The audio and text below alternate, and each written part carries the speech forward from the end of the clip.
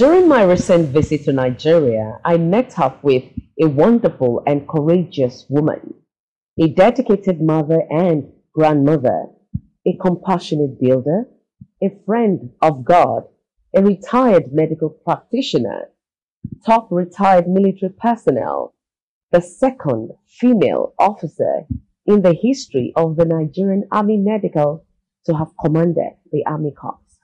That's huge. Viewers, trust me, I was extremely overwhelmed with her achievements and resilience in making her limitations a stepping stone to greater heights. It was actually difficult to let go of her without inviting her to your program, The Platform.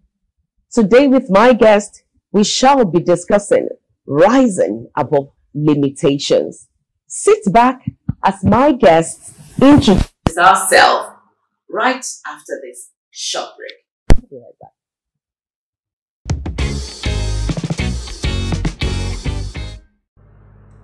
Thank you for joining us today, Ma, on The Platform. And may we please meet you? Okay, thank you very much. Thanks for inviting me. My name is Tilewa Amusu, Olatilewa Amusu, Nee Isaacs. I was born in Lagos some 60 years ago. Okay. Went to school in Lagos. Okay, so before you go there, in fact, that's actually my second question to you. So you grew up in Lagos, Nigeria, and for the sake of our viewers who don't know what was back in those days, what was growing up in Nigeria like? Well, I think like most people of my age group would say, growing up in Nigeria was fun. Wow. We all had, you know, it was like your mom's friend is like your mom's sister. You didn't even know who was friend and who was sister. Everybody was auntie or mommy, and you would treat them with the same kind of respect. And they would also, you know, scold and punish you if you did anything wrong. So between your house and wherever you were going, you are likely to have met so many people who would make sure that you are in check. And even friends from school, you'll find that you tend to all grow up together, you visit one another, you all form a good network. And for me, it's nice because so many of my friends in primary and secondary school, thanking God also for technology, we're still in touch today. Wow. And we are able to know how is mommy doing. Of course, quite a number of us have lost our parents, but, you know, Lagos was fun. Okay, so let's compare that time to now.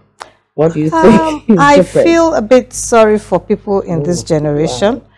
Wow. First of all, even when you interact with them, you find that sometimes young people feel they're not always real with themselves. People tend to like to form levels. You know, last week I was out with some of my friends. We tried to make that a habit. And that was one of the things we talked about, that, you know, when we all grew up, especially in secondary school, those who came from the highbrow secondary schools, those who came from the free primary schools, we all met and we formed a bond.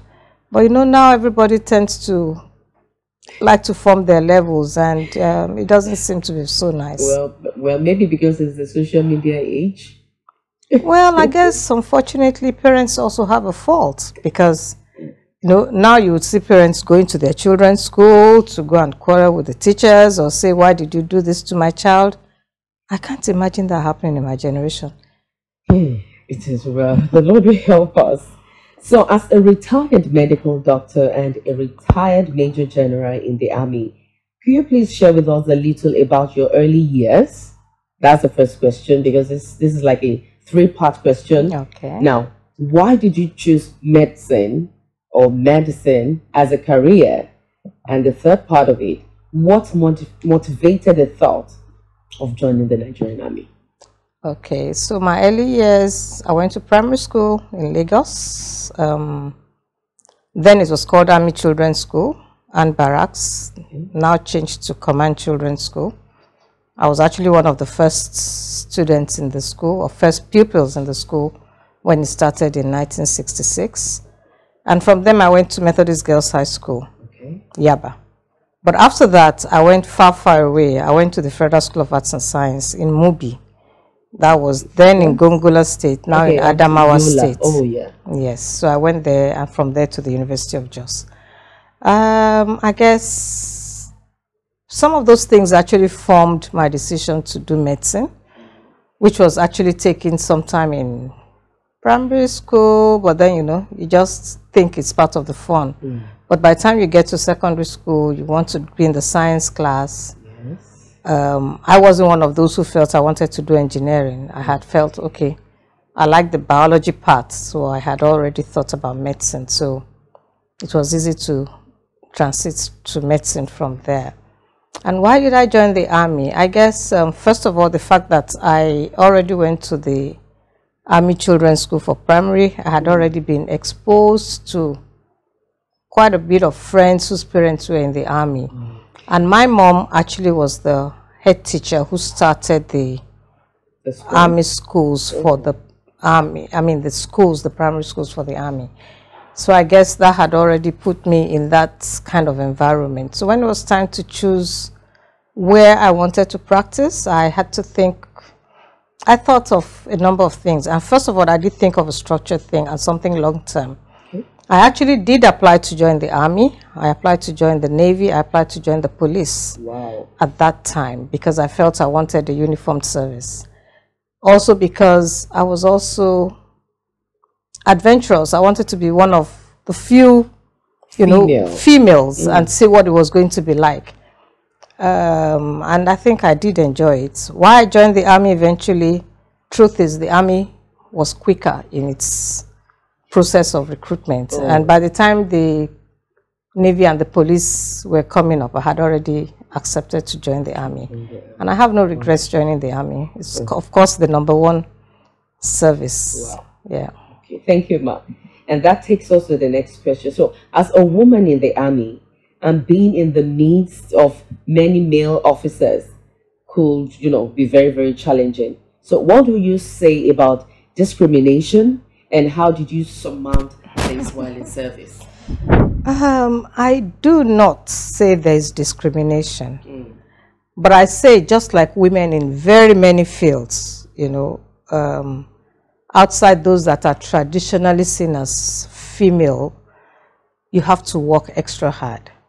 You have to work extra hard because you have to prove that you are there because of what you can actually also deliver. You also have to combine a lot of other roles. But I think women are blessed. We're actually blessed with the ability to multitask. Yes. I tell people, I said, if a woman is driving with her children in the car, you can be sure she's doing more than driving. She's doing so many other things.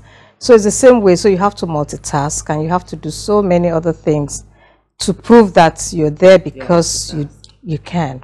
So I don't think it's discrimination. I think it's just adjusting your mind to know you have to work much harder than your male counterparts. If you're traveling, for instance, you're called a short notice, you have to travel. All your male counterpart has to do is call home, okay, I'm traveling, make sure my bag is ready, they pick their bags. But you have to think, are they going to have enough food? How are the children going to get to school? Who is going to look after them? What if a child is ill? And then apart from the immediate family, you also think about your mom, you think about your mother-in-law, you think about so many other things. So it's not always easy to be able to pack your bags as quickly as you can. But of course, the truth is, you also develop your coping mechanisms. And like I often tell people, I said, we are lucky in Nigeria. I don't think it would have been easy for people outside Nigeria to get by with so many things. You can have a good support system, which I had. I remember the first time I was posted out of Lagos. I had a daughter my daughter was just 1. And I was wondering how was I going to cope. But what happened? My mom was still working. She took her annual leave. So she came, stayed with me for the period of her annual leave. And then my sister took her annual leave, came and stayed with me for the period. My aunt took her annual leave. So for the first 4 months, I had people taking their leaves and coming, and then I got a house help who was able to now see what I could do, or at least I could train. So I think it's just, that kind of attitude. You have that support system. And as we grow older, among my friends, we then had our own support system, so you could help one another. I've had people who were going on postings immediately, and I said, okay, let your daughter come and stay with me so she can at least not miss school for now until you settle down. So we do have a number of support systems for one another. Okay, thank you very much. So, during service, childbearing and nurturing, because you've already said something a little bit on that, but we need to delve more on that. Childbearing and nurturing could be a limitation in some careers. For example, the military. You rose above such and to raise two brilliant, wonderful children. So, could you please share with us more how this worked? Okay, well, just like I said before, you have to develop your own support system. And I was lucky to be able to do that. I had my family, I had friends, and wherever I was, and I think I've also been lucky with staff. I have some staff who have worked with me for 20 plus years. I still have my driver who was taking my children to school. And like you said in the intro, I'm a grandmother. So you can imagine if I have a staff that has been working with me. Wow. If I have staff who have worked with me through all those times. Wow. So I think they have also contributed to making things easy for me. I spent 6 months in Somalia when my children were still small. I had to because it's the military. And I also had the support. At that time, my mother-in-law was alive, and in fact, she just accepted that, okay, she'll come and stay in the house, she'll be there with me. And, such little things help you to work well. But like I usually tell people, I said, if you want to be able to get benefits, you should also be willing to help and give people. So I think, I also make it it's part of me to actually also pay forward some of those things that, yes, people would have difficulties. What can you also do to help them? Knowing that when you need help, you'll be able to also give it. Yes, because as women, you have to be able to balance both. If you want to have a good career, and like I tell people, if a woman wants to be happy, or if she's going to be happy, she needs to be able to enjoy herself as a person, not just as a mother. So you must be able to also attain those things that would make you happy and successful, as well as being a successful mother. So I'm not cutting short people who choose to be homemakers and just sit at home. But I also feel that the woman who wants to have a career should be able to be given the benefits to see how she can, manage both. So I think that's what I would advise. Thank you very much. So I'll quickly ask this question.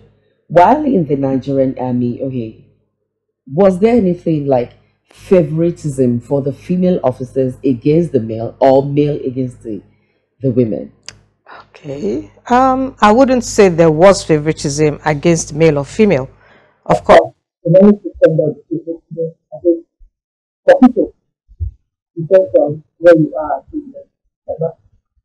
You don't want them to be white.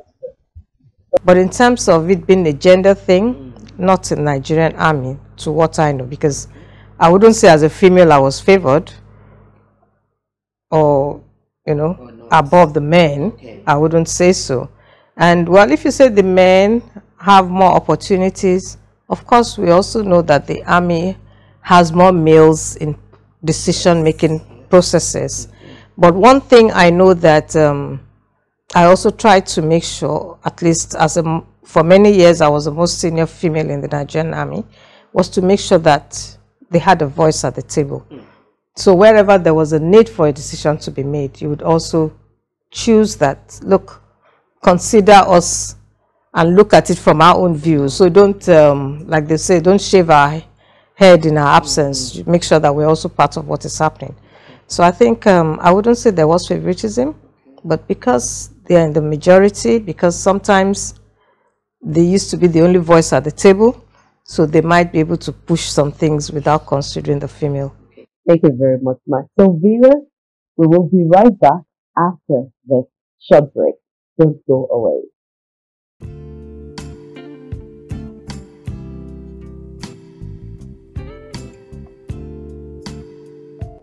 Are you a lover of African foods?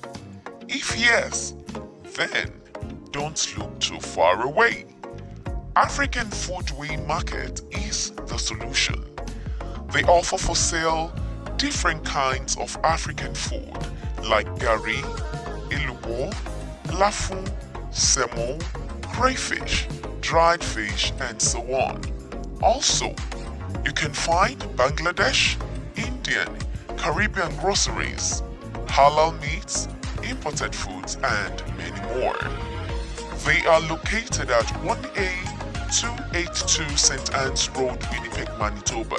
Telephone 204-253-4455 or at 1741 Pembina, Winnipeg, Manitoba 204-261-4222. African Foodways Market, meeting your daily food needs.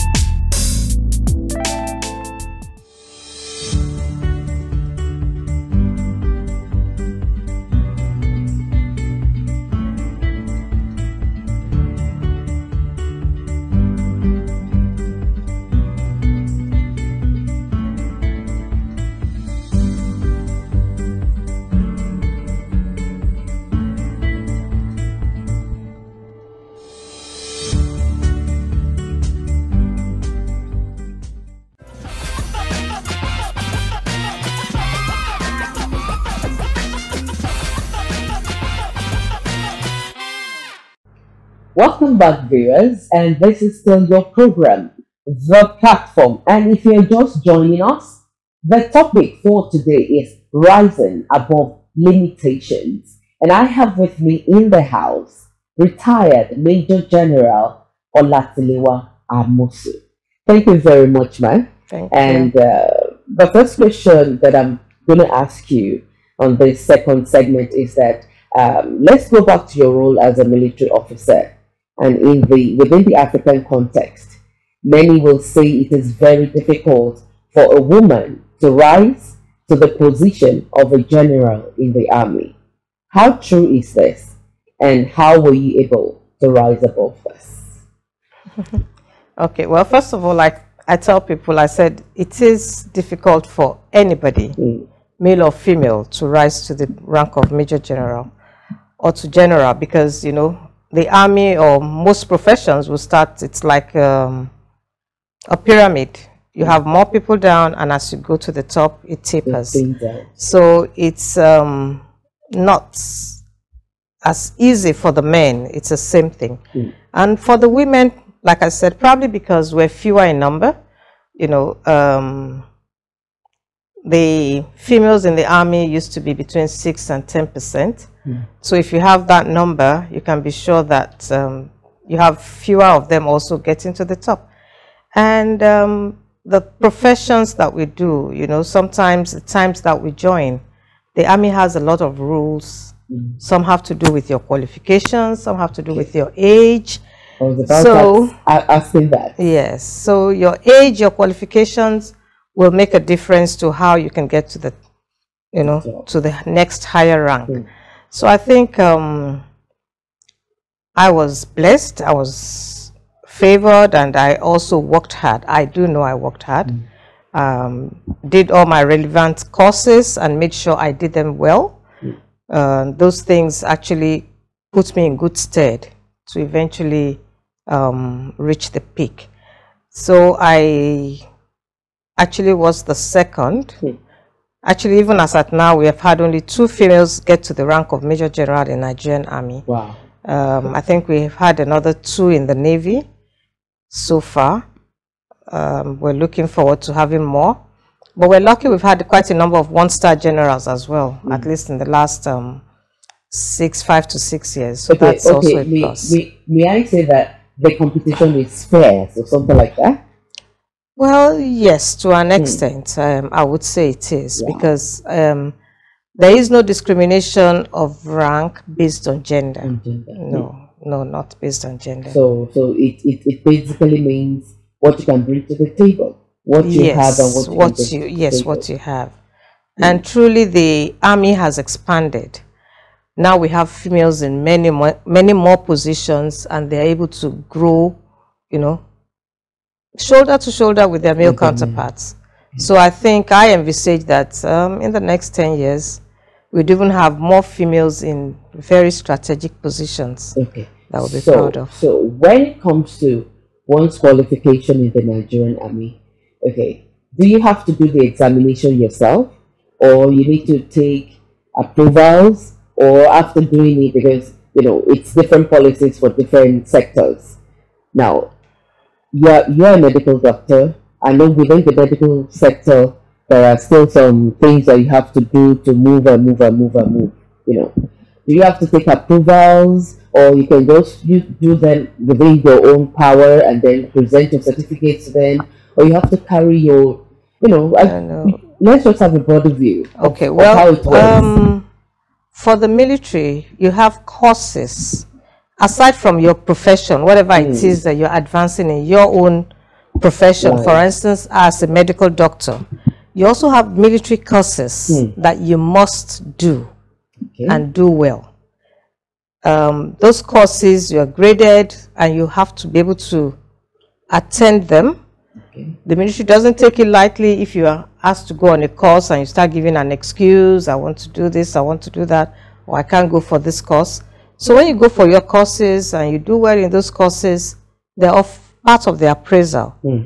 That when you are due for promotion, because the Army does not give promotions arbitrarily, usually. So you have to be due for the promotion, and then you are considered if you have met all the milestones expected between, you know, the 5 years that you're due for your next promotion.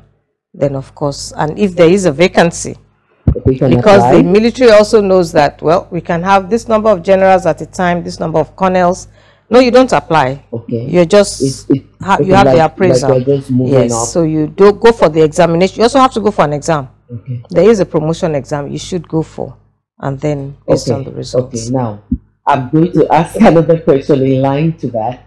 So if 5 generals goes for a promotion examination and everybody passes at the same time, will everyone be moved, or there are some other yardstick that will still be used to still, you know, how does that happen? Well, there are other yardstick, because you have to look at what's the vacancy. Can the Army take 5 more generals at this point? You know, because you need to be able to place people. You can't promote generals and then you say they have to stay and keep doing the office work of a colonel. Or so you have to make sure that the space for them is available. So that is looked at. And then, you know, actually as you get to certain levels, you also now need to look at the distribution. You look at in terms of the geopolitical distribution, because those are things that matter in Nigeria. So they look at some of those conditions and then, you know, are able to select. Yes. So on that part, I won't say the last question. I know I'm going to ask something else. Okay. So what age is, I won't say required, because I know we can do anything at any time, but if you want to advise, what level, because we are not sure if we have some of our viewers out there, considering joining the army or looking forward to having their children join the army. So, what age would you recommend that someone joins the army? And with what, well, let me just say, maybe I would say the minimum qualification, so that we can let people know that they can actually rise above limitations. Well, joining the army, there are different ways of joining the army. People can join with the school cert. Okay. That's the minimum qualification to join. So joining with school cert, they also have different two options. They can join through what we call the regular intake, which means they're joining as soldiers, and then they have to go for training in the Nigerian Army Depot in Zaria, and then they have to rise through the ranks, private, lance corporal, and go on. Then they also could join with their school cert, jump through NDA, and then NDA is now like a university, and when they come out of the university, they are commissioned as officers as well as part of their graduation.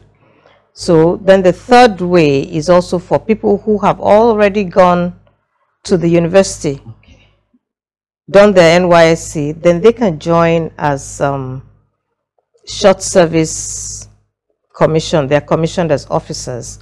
And when they're commissioned as officers, then they are posted to the corps that meets their professions, and then they rise through the officer corps. Now, for those who join as private soldiers, they also have the opportunity to go to school in the army. The army has a lot of schools on its own that are equivalent to polytechnic and are approved. So they can go there, they get those qualifications. From there, they can continue their job. Some of them, even from there, can be eligible to be commissioned as officers. So the army actually has a whole professional career that is available within them. But then the army takes people when they're young. Okay, like me now. Yes, when you're very young. So I'm actually considering it already now. Because obviously I know that you are less than 30, so you have a lot of opportunities to join.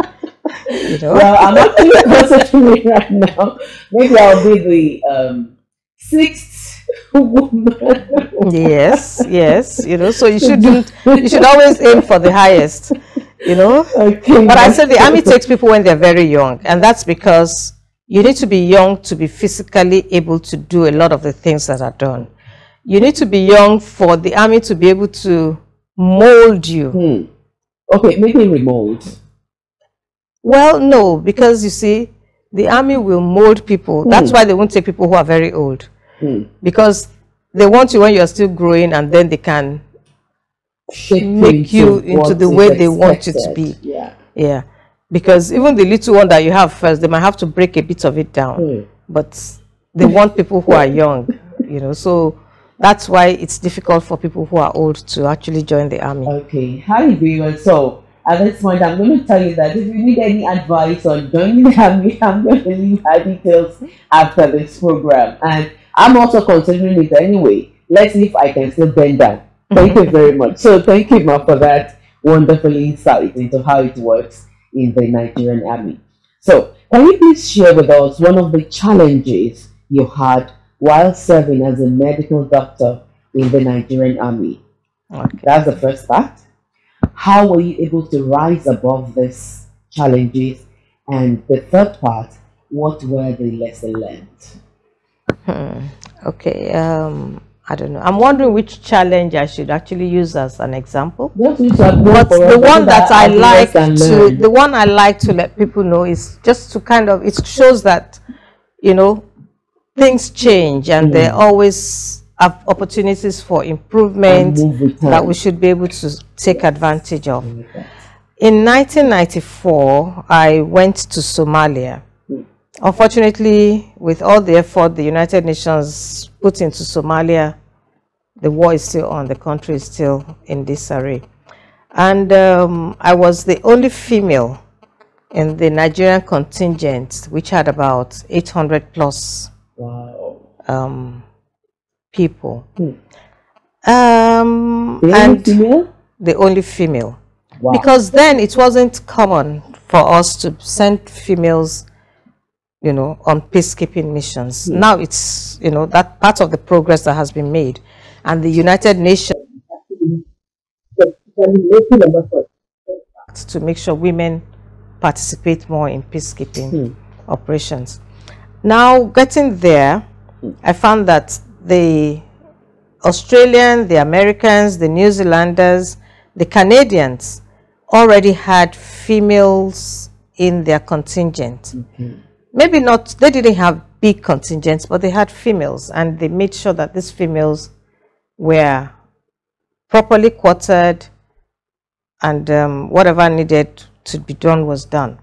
But I was the only female going from Nigeria, and I got there, and unfortunately, you know, they had only given Nigeria a kind of dormitory accommodation. We used to call it Nigeria House, which had no provision for females. So getting there in the evening, there was nothing else to do. I had to stay in the dormitory. But then the gentlemen officers I stayed with were real gentlemen. Initially gave me a room, or gave me the space at the end of the room. And for the first 2 weeks plus that I stayed with them, they were true gentlemen.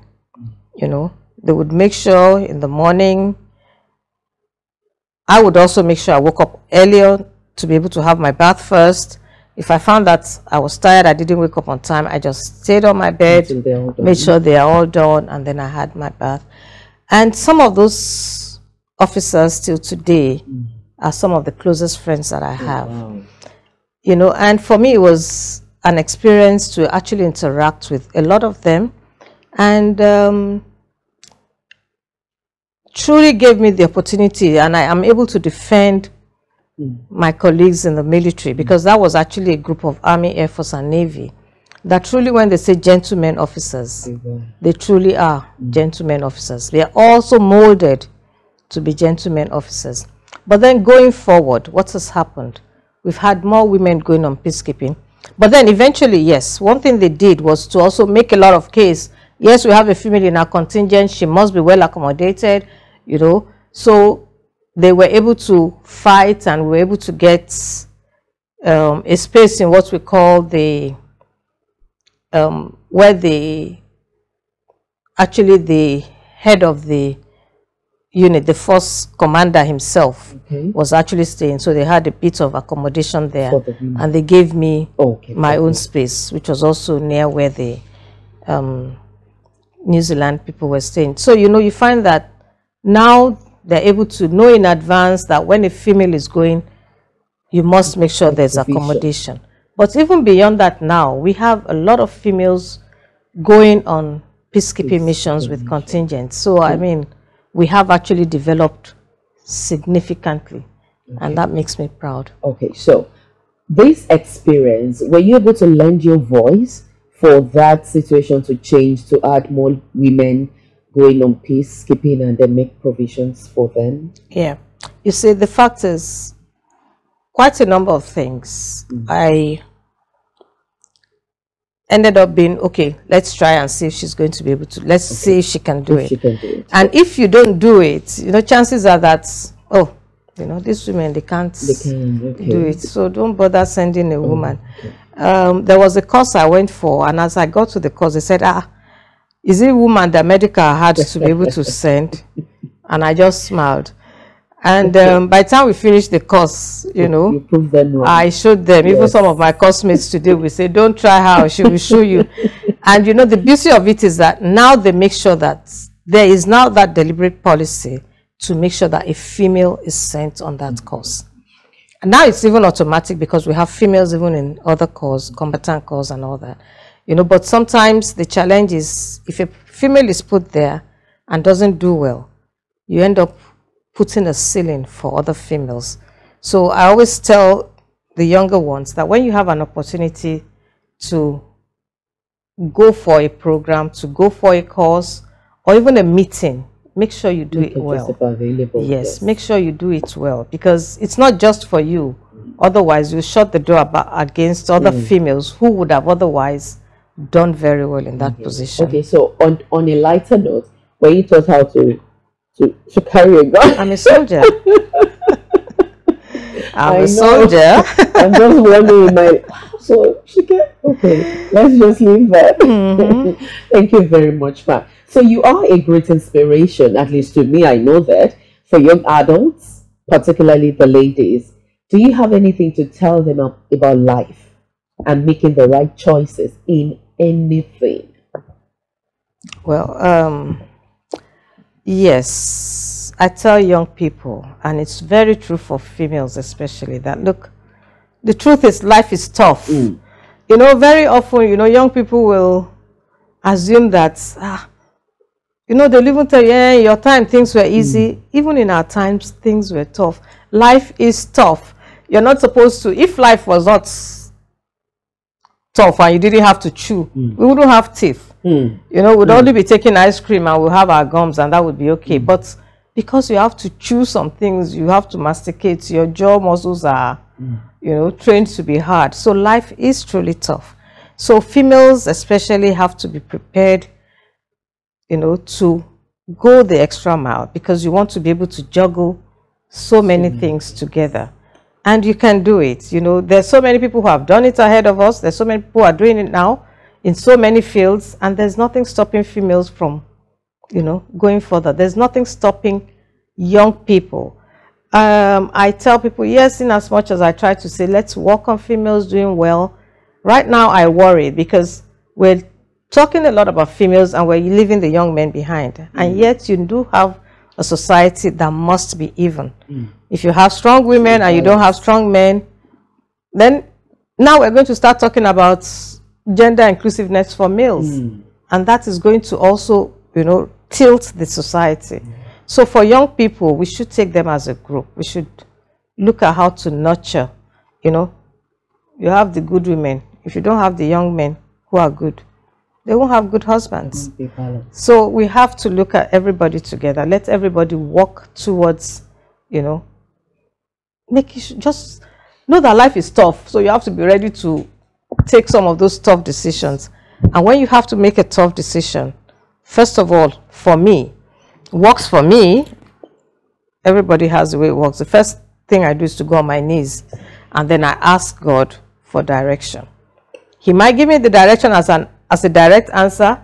He might give me as an illumination. You know, my sisters knew me growing up and they still tease me about it, that I work best in the night. Yes. You know, I work best in the night. So I might be awake till about 3, 4. And those are the times that I will just find that, why don't you do things this way? Sometimes it's a direct voice. Sometimes it's somebody who would bring up an idea and say, you know, this thing would have worked better. Why don't you look at it this way? So I think that's one thing that helps. And then I consult. I've been blessed to have a good group of family and friends that have always provided advice, support. But like I tell people, when you take when somebody advises you and you follow the advice, you cannot go back and quarrel with that person decision. Because it was just advice. The person did not put it a gun to your head and say you must follow this. So take it as, well, I made a mistake this way. Retrace, correct, and go back and address it. Yes, thank you very much, Ma. And maybe I can just say that our young people need to have this hard skin.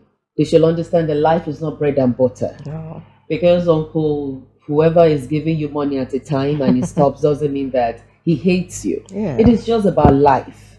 And whoever that wants to make it in life must be resilient, must be ready to know, face that terrible hurdle that all you are just after is that goal. Until you achieve it, there's no relenting. Thank you very much for sharing that thought with us. Thank you so much. So let's quickly talk about your community responsibilities on a lighter note and limitations. You are a Methodist Girls or Students Association president, and this show comes with some expectations, possibly limitations. So do you mind sharing this with us and how you have been able to cope with all of them? Okay, well, yes, I do have, you know, now Like I was told a few days ago, I seem to be very busy, and yet I'm supposed to be retired. And the answer I gave is the same answer, you know, that yes, I'm retired from formal structured work in the army, but I'm busy doing a lot of things that I like to do, and many of it are community engagements. One of the priority ones I'm doing right now is I'm the president of the Methodist Girls High School Yaba Old Girls Association. MGHS, I'm sure there are a lot of old girls listening everywhere. And it's the oldest girls' school in Nigeria. Wow. Yes. How old are they? Formed in 1879. The school was founded in 1879. Okay. So we're 152 this year. Wow. And the school has been, well, we've been good. We've been up to par, everything we have to do. But right now, I am quite engaged with the Old Girls Association because we are putting up a 500 million naira building for the school. Okay, and you're the as a one give back. that? Yes. Wow. So it's a big give back. But we have tried. We're about 50% mark. We started last year, and That's huge. so yes, so that actually is a lot. I mean, the fundraising, the making sure other landmarks are met keeps me very occupied, and also making sure we give back to the school in different ways. You know, we have to support the girls, make sure the, you know, traditions of the school are kept. So those, so many things, but it gives me joy. You know, anything that makes me work with young people actually gives me a lot of joy. You know, then in the church, yes, I'm also doing a lot for the young people in the church. That's my church, St. Paul's Anglican Church, Idiro. Our church, St. Paul's Anglican Church, Idiro. So we're also doing a lot for young people there. Also in our diocese, the Diocese of Lagos Mainland. And I have a few groups of friends that we do things together. There's actually also a group that I'm a board member, which is a Center for Sustainable Health in Africa. And we work a lot and do a lot of things to support health initiatives. So it keeps me busy, and I think keeps my brain functioning so that I don't start to feel too tired. So it's fun. Okay, I guess that answers that person's question. Yes. You, what I'm doing, how come I'm so busy? Yes. Thank you so much, Matt. So, I think this might be actually the last question for today. So, there is a saying that when life throws you lemons, make a lemonade out of it. And limitations are inevitable in the journey of life. So, what strategies will you recommend to our viewers to rise above limitations? Well, first of all, everyone must have a resilience built into them. You know, I actually gave a talk to young people about 2 months ago on resilience, and that's because, you know, it's so easy for people to give up. You know, we tried this one, it didn't work. I have this job, I don't like it, but I have to, you know, you just have to know that even those people who got to the top didn't get there by, you know, having it all easy. You have to try, you have to fall and get up again. You know, you find that this thing doesn't work, seek counsel from people who know can help you and get up and do it. Things will definitely be difficult. And of course, when you make your lemonade, enjoy it. You know, you can flavor it with whatever it is. And even if you don't get any flavor, take it and sip it and know that it's actually, you know, the lemonade that is yours. You're not getting it from anybody. So I think we should continue to encourage people. Let people become more resilient, young people especially. They need that resilience more, even more than we did, because all over the world, globally now, there are lots of things that are not as smooth and easy as it used to be. But then life goes on. So until end of time, we still have to continue living. We won't say, oh, because things are tough now. You fall, wipe your knees. If you need a band-aid, put the band-aid and continue working. Surround yourself with people who would encourage you. You know, when you have friends who would also feel despondent and tell you, this thing is too hard, let's give up.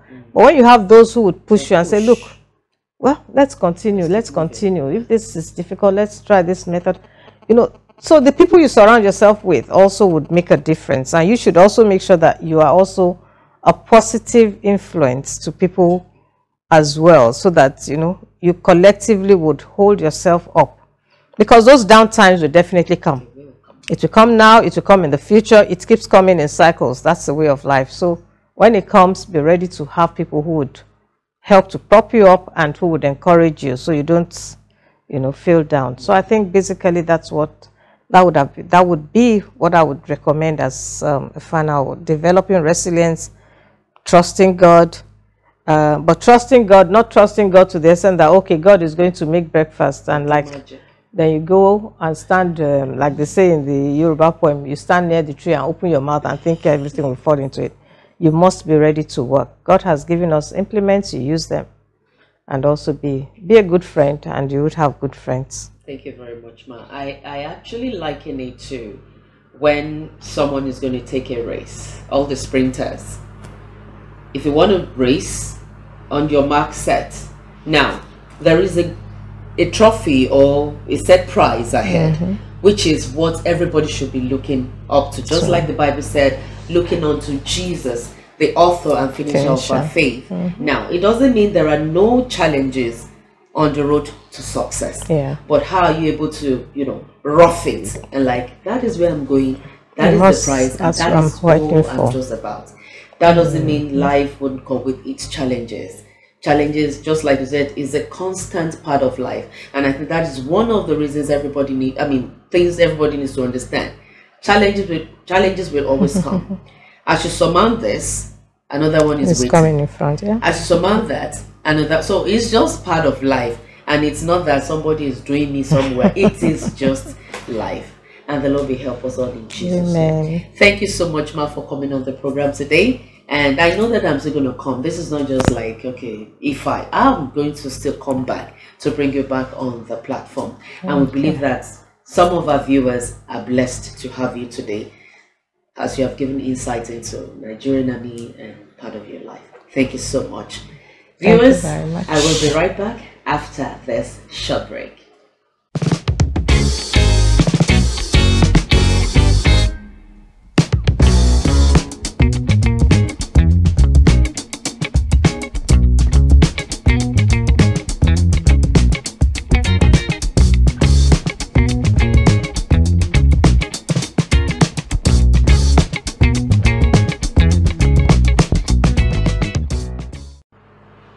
Well, viewers, the road to success is not without limitations. Rising above limitations requires consistency, dedication, and passion about what you do. You too can rise above limitations once you begin to live life with the right attitude. People who fail and fall are the people who see difficulties in every opportunity and call it an impossibility.